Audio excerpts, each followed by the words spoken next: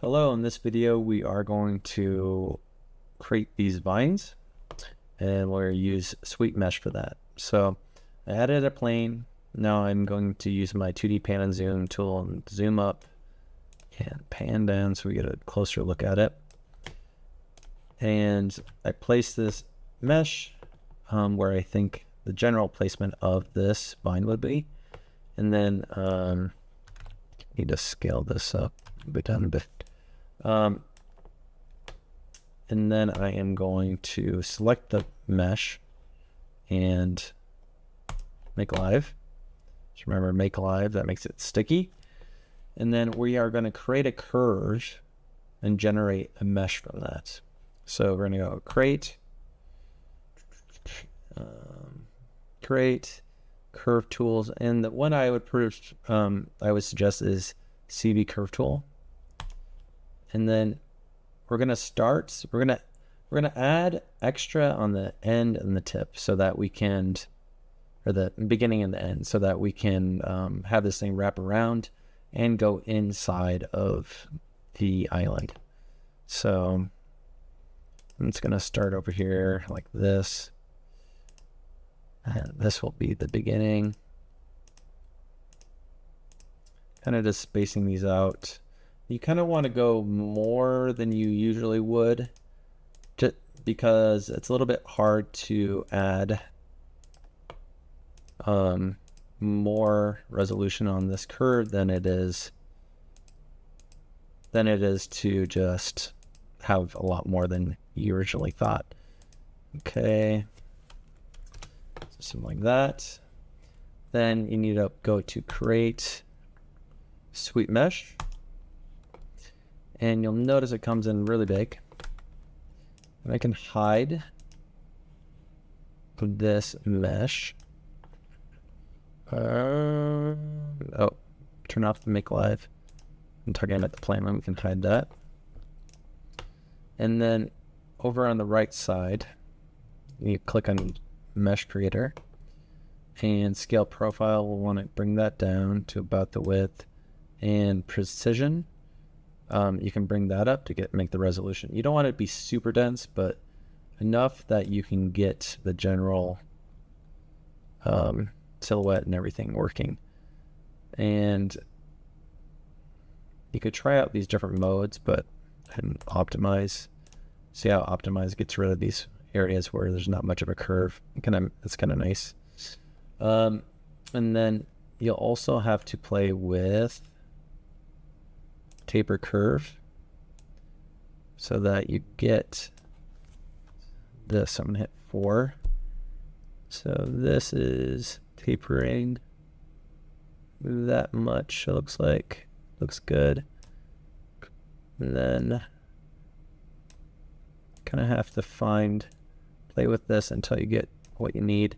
You can also adjust the curve. So I'm going to select the curve over here, right click over it. Oh, it might be a little difficult to do that with the geometry over it. So you can hide the sweep. So Control H and Shift H. Control H to hide, Shift H to unhide. And I'm going to move this control vertex. I'm going to move this up so it's more in the center. That, and same with this area, bring that down.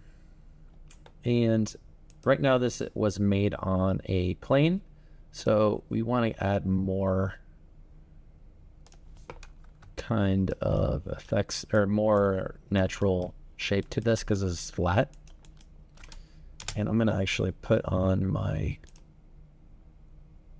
perspective, and there we go. Then I'm just going to control vertex to shape this.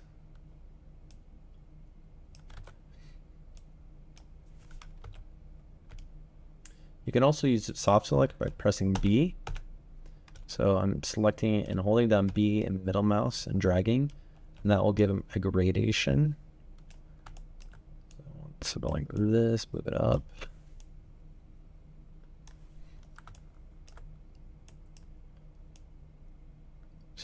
something wavy-ish in here.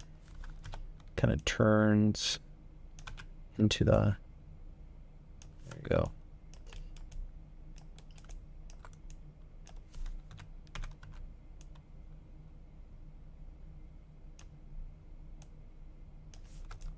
So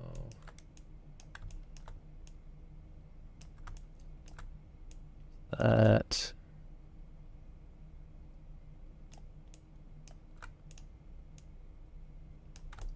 okay, and since we want this to go around our object, I probably would want to add more definition to this so that it can make it sticky and have the curve go around it. So you might want to add a edge loop here. So I'm double selecting that and saying bridge, or bevel, sorry. And I'm going to make that smaller. One. And then I'm going to smooth it. A couple times. And then I am going to use my sculpting tools up here to shape it. So I'm going to pull this down. Go this one, but this way. This over here. That kind of thing. And then I get a similar shape to this. Like that. Okay. So I'm going to make this live. And I'm going to select these vertices. If I move them a little bit, it'll snap to it.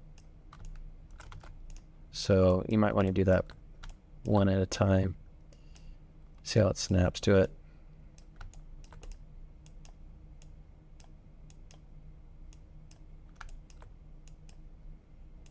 Then move this stuff to the back. This goes around it.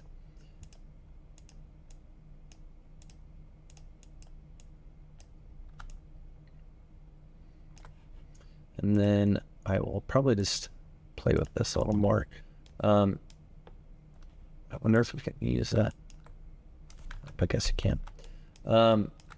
So I'm just going to go and start moving this stuff away from it a little bit. There we go.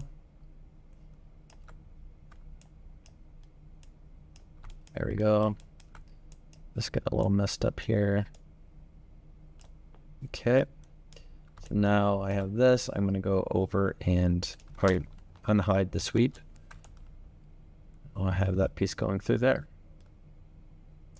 Just be aware that if you delete history, that will break the connection of the curve. So if I go to edit, I think that will. Let's see.